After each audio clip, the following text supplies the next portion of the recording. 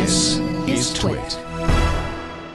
So, Bruce Schneier, what does he say about go-to-fail?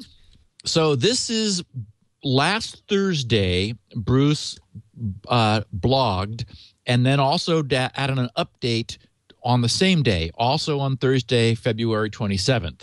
So he the title was the iOS SSL flaw deliberate? Last October, writes Bruce, I know, I speculated on the best ways to go about designing and implementing a software backdoor. I suggested 3 characteristics of a good backdoor: low chance of discovery, high deniability if discovered, and minimal conspiracy to implement.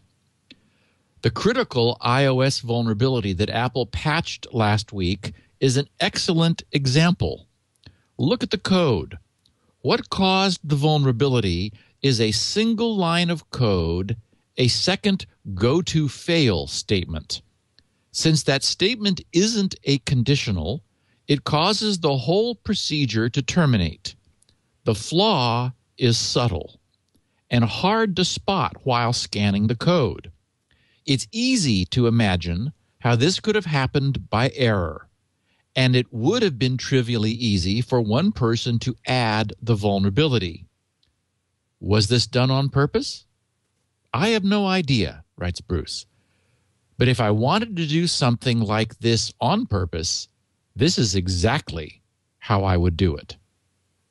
That's fair. And then That's fair. Yeah. And he edited to add, after the blog was first posted, he said, if the Apple auditing system is any good, they would be able to trace this errant go-to line not just to the source code check-in details, but to the specific login that made the change.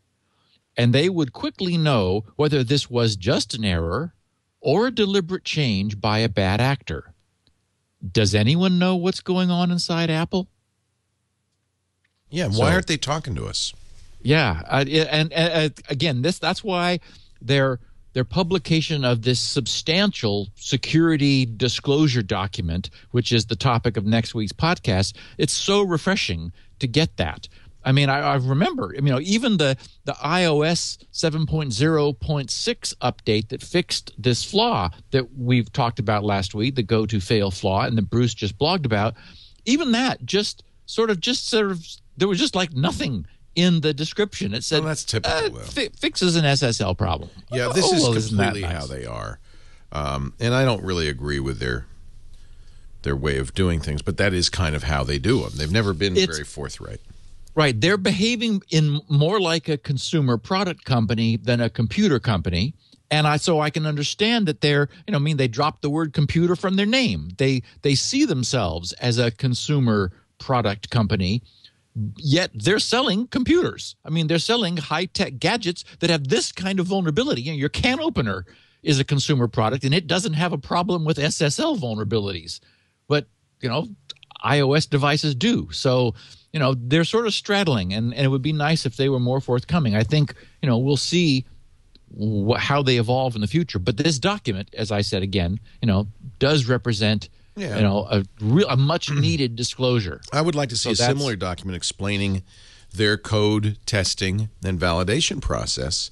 Right. It begs to be explained now, because that error is such a ridiculous error that it should have been caught many, many ways.